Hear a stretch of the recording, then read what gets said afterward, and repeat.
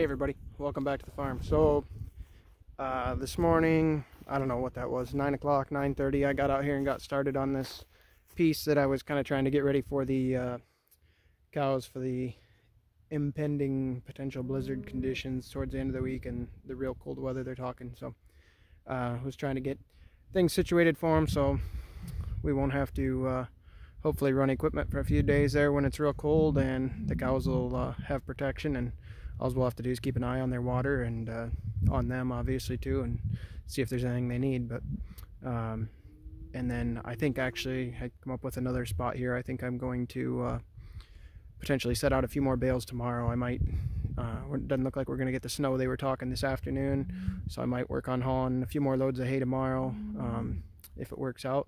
So if I do that, there's a spot here in this piece that I think I'm going to maybe set another 3 or 4 bales out to have them ready to bale graze, but then just throw a temporary wire up, just throw one of the poly wires, single poly wire up around those. I don't want to give them too many bales at a time, so hopefully we kind of minimize the waste. I mean, we're going to get the nutrients and fertility out of it and the extra litter on the ground in here, but you know, I want to try to stretch my hay out too, so try to balance that out. But anyway, I think I'm going to set an additional at least 3, maybe 4 bales, looking at the area here, out ready to graze. And then if we get to Saturday and it looks like they're kind of running out of their other hay, we've got options to get us through, I guess that'd get us through Christmas Eve, Christmas Day, maybe even into the first part of the week. Yeah, if I'd set out 4 more, because there's about, I would say, if you're figuring 1,000-pound animal units, there's going to be 55 to 60 animal units in this group grazing, or bale grazing on this hay. So that should, I mean, I think, I don't know, I guess I didn't do the math right here on the spot, but anyway, I figure they should be using 22 to 2,500 pounds of hay at the most, roughly, but with it being real cold, they could go through considerably more. So I just want to have, you know, plenty set out here. If that cold stretches out a little longer, don't have to hopefully get any equipment out for a couple more days. But I'll show you kind of what I end up doing with these trees and what we end up with and what the cows are going to have for protection, and then the few bales we've got sitting out in here. So here's a gate we come in earlier, up here at the top in the other video I did, I guess, and I cut all these trees that were up here on top of this hill. I left the ones along the fence line, so that'll still give them some protection here along the south fence, and then it gets thicker as we go down that way. But the ones that I cut off up in this area, you can see a few of the stumps here as we spin around, but there's a bunch more of them that are kind of hard to see, excuse me there. But anyway, I took all these that I cut up here and I left this, there was a row of cedars kind of in, well, from, you can see from here over to there, there's what, 6-7 trees in there that were pretty dense, they're about 15 foot tall, well, 10 to 15 foot, shorter ones to the taller ones. And so everything I cut up here, I just kind of gently stacked them against those other trees with the skid loader. I just picked those up with the forks and kind of laid them in there as soft as I could to try not to break those other ones up. I realized that if I get a bunch of snow and stuff on them, it's probably going to break some of those limbs off those trees, but it's going to break them off at a low enough height that as those trees get bigger, I'm going to cut the lower branches off of them anyway, just to help the grass grow underneath there and provide, you know, some shade for the cows to kind of get in under them, and the cows will break all those smaller branches if you don't trim them off. So anyway, this is going to create a little windbreak here, and then actually I had more trees than I thought to stack up, so I bridged this gap between these trees in this section here too. So this is a spot, if there's a real strong north wind, that's a good 70-75 feet probably stretched along there, looking back that way. That gives them a pretty good spot from the north and the west. If they want to get on the top side of this, they can, and if there's a strong south-southwest wind, they can get around here on the on the bottom side of it, there's probably notice here a couple spots. There's some trees left, some small stuff that's just left piled up. I didn't want to mess around with shoving it in against these other kind of windrows of trees and stacking it in against these other ones and then have to pick it all out of there later. So I just actually had the kids out here helping. I threw some of that smaller stuff on those, just on those piles. But and we got this bottom. Allison and the kids moved the wire for me. We've got this set up. There's a temporary reel down here in the corner. You can see a reel hanging there with a short wire going over to the I'll just walk down there to the other wire. Keep them from coming in here for now. But then when we want to open that up, when they come down here to water Wednesday afternoon or sometime Wednesday, we'll come out and we'll take that down. And yeah, there's about a 10, 12 foot gap right here where they can come through to get in here, and hopefully we don't have any issues with the water. This water is set up so it continuously overflows, and it's overflowing over there where you can see that big chunk of ice at the end of that pipe. But we'll have to just keep an eye on that and make sure that stays open. But it's running out of there at a pretty good clip right now, probably a little faster than it needs to be, but we had it slowed down the other day, and then when all the cows come down and drink, it's not filling up for them fast enough. So and really that precast water should have more dirt piled up around it, but another one of them things that needs improved here in the future. So anyway, I got a bale set down here below that kind of windbreak we made up there that I showed. I left a few of the nicer cedars out in the middle here, and then you notice out in here there's still a lot of the small brush. There's some hedge trees and some little thorny locusts there, and a few others, and I snipped a few off that were in the way, but the rest of these I'm going to leave them for right now because I just soon treat those stumps when I cut them off, and I wasn't going to take the time to mess with all that today. So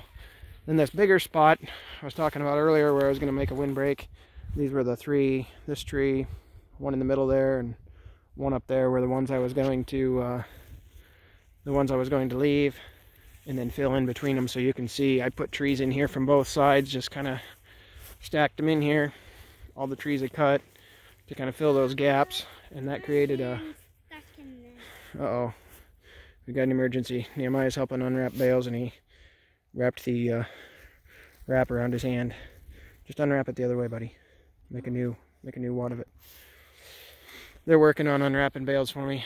The yellows are out here helping me. They're chauffeuring me around to move truck and trailer and skid loader around so I could get bales, and they're helping unwrap the bales. So anyway, that made about a 75-foot windrow, which, you know, if I was going to do it with stock bales, I'd take a couple dozen stock bales, and I don't have any. Plus I'd have to move them out here, and when I'm done with this piece, I'd have to move them somewhere else for a windbreak, or I would have to you know, just take them out of here to use them up somewhere. But I don't have much use for stock bales really, because I'm trying to keep the cows out moving around the farm in areas that need the nutrients, and keep them spreading it so I don't have to spread it next year. But anyway, here's the other side of that, and that one runs, it angles towards us, well, the tail end down here angles southwest just a little bit, but it's pretty direct north-south, and it's, like I said, it's about 75 feet, maybe just over 75 feet long. And those trees, the way they're stacked in there, are 8-9 feet high on average. Probably there's places like there that sticks up higher and stuff, but on average pretty easy 8 to 9 foot. Oh yeah, easy 8 to 9 foot average. I mean, we're up about 4 foot to the top edge of that one there, and it's not quite halfway up. So anyway, that gives them there. Oh yeah, these guys are doing a good job unwrapping. They got 3 of these unwrapped already. I take long enough doing this video, they're gonna have all the work done for me unwrapping them. So again, you can see over in this area and back up there towards the Ranger, up towards where Evie's unwrapping that one, you can see this is all a lot more open now. You can see down there to that pond dam and down to this other pond. So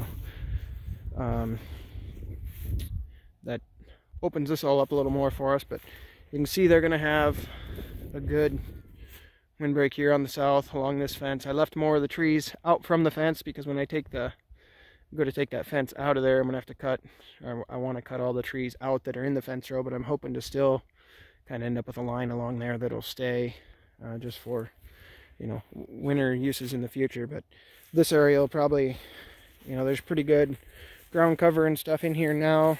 There was pretty good residual last time we moved them out of here, so they'll, you know, we could use this a time or two when it's cold, but we won't confine them in here. Well, they won't even be confined in here this time. I mean, if they decide there's somewhere else they'd rather be out there, which I can't think so in the area that's open to them right now, but if there's an area they'd rather go out and find protection in, or go back out and graze on something they left behind, I guess they're welcome to. But I think this will be a lot more comfortable for them. And then from the north and east, they'll have protection right down in here against these trees, all the way back along here. There's another pretty solid windbreak for them there with those cedars and locust trees and stuff that are all tangled together in there. Maybe it looks like there might be actually a good walnut or two in there, down in behind there. So anyway, there's just a lot of brushy stuff in there, but all the way along there is going to make a pretty good windbreak. So from the north and east, they're going to be well protected. They're going to be well protected. A couple different options from the west, and I think they're going to be good in here. So anyway, I just wanted to take a little time, show everybody what we ended up with, and kind of how we were preparing to protect the cows, and also to make sure we're protecting the you know, the farm and stuff at the same time, as far as limiting you know, a bunch of over impacting an area, or you know, making an area that gets fouled out by too much manure and urine and things like that. And especially on a slope like this, I don't want to get too heavy of manure and urine distribution up in here, and then end up with just having the nutrients run off down into that draw and ultimately down into that pond later on. So I want to make sure we're, you know, taking good care of the area. So if I don't get another video of anything up before Christmas, hope everybody has a Merry Christmas. Hope you enjoy the videos, enjoy the food that you have, and hopefully you get to spend time with family and loved ones. So I'll see everybody out at the farm next time. Bye.